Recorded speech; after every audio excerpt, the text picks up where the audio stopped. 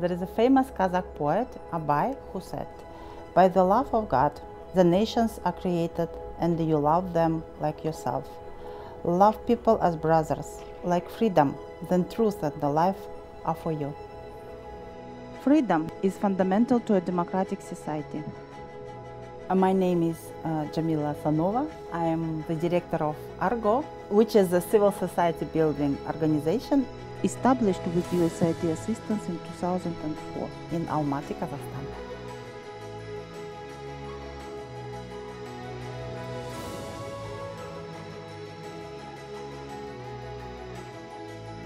It was only 3 decades ago that we gained independence from the Soviet Union.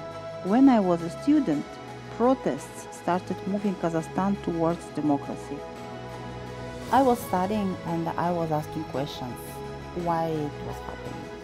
How do we move forward from here, and what will our future be? It made me realize I wanted to do something useful and meaningful. This desire led me to build civil society organizations through our work. Kazakhstan is still a very young country. We have come a real long way since then. 30 years ago, it was only a dream when people could participate in building civil society. Today, we are doing that, especially on a community level. And we are starting to realize that we can do better when we combine all our voices. People are coming together to promote human rights and to advance policy. USAID has been a critical partner for Kazakhstan because it helped plant the seeds for democracy and has been investing in our institutions since the beginning.